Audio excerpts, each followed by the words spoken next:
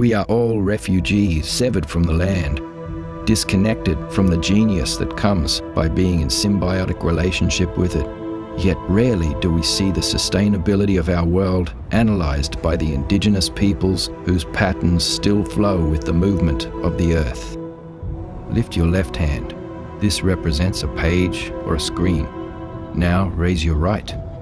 The gaps between your fingers are the cultures and knowledge of First Peoples. These provide the lens through which to read, a book written from stories drawn in the sand. It's not a report on Indigenous knowledge from a global perspective, but rather an examination of global systems from an Indigenous perspective. Sand Talk is my contribution to a discussion we desperately need to have